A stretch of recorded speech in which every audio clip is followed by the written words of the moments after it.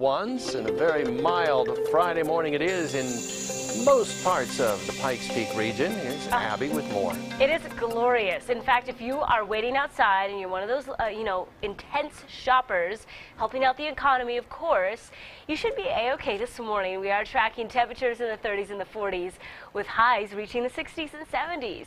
Winds will be a bit breezy today, and those windy conditions will continue over the weekend, especially for the mountain locations.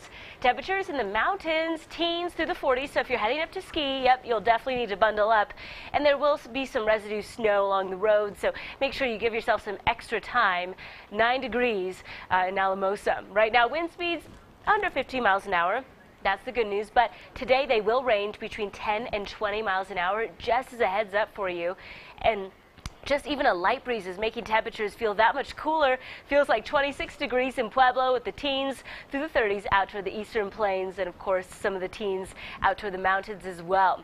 Mother Nature giving us a silent treatment today. No sort of stormy activity to report to you. And it's a similar case with your skycast. Take a look.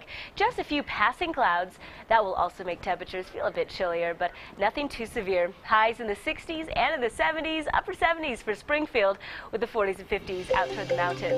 Now we are keeping our eye on a series of cold fronts. The first one on Sunday, dropping daytime temperatures down to the upper 40s. Monday, upper 30s.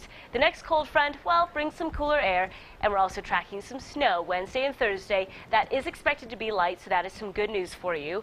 In Pueblo, 73 is today's high, 70 tomorrow. Saturday looking to be the better day of the two for the weekend, with the 40s and the 50s the rest of the way on out. As for Canyon City, we're looking at 70 degrees with the mid-60s tomorrow. It's 50s and 40s we range with no 30s in that 7-day forecast, not even messing with it. In Teller County, we are down in the 30s Monday, and then tracking the chance for some snow as well. Check weather conditions before you travel today, folks. All right, but we're going to have a fantastic weekend before the next wave comes. Exactly. It's always good. Totally. Thanks, Abby. Yep. All right, let's get one more check on the commute right now.